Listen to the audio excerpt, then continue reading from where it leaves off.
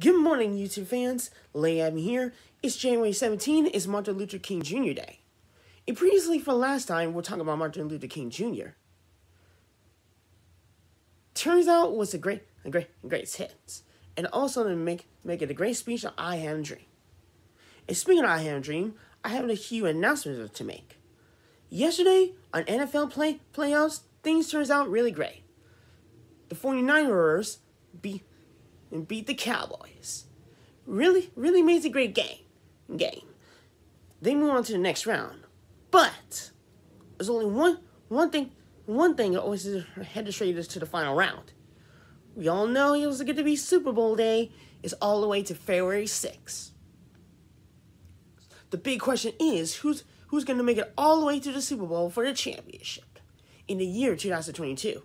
There's only one way to find out who will make it to the finals and win that trophy. The Super Bowl trophy. You know what I mean? Speaking of that, Winter Olympic Games will be on February 3rd to all the way to February 20th. It's on NBC. It's going to be a winter competition.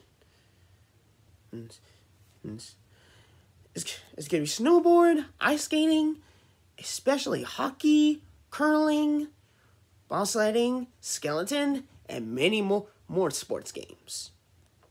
We'll get back to summer games until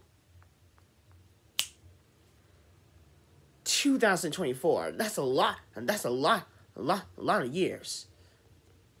But wait until 2023 first, before 2024 until summer starts. This Winter Olympic Games is going to be awesome, and also going to be cold outside. Lots of snows. I wish you the best team luck for the Winter Olympic Games. May the best national win, and may the best team win. The games are always just get started, and we're getting closing up. Well, coming to February 2nd is going to be Groundhog Day. I already did an announcement on the day of the Groundhog Day, but this time it's going to be different. And so be exciting for announcements for the Super Bowl, Winter Olympic Games, and everything before February starts.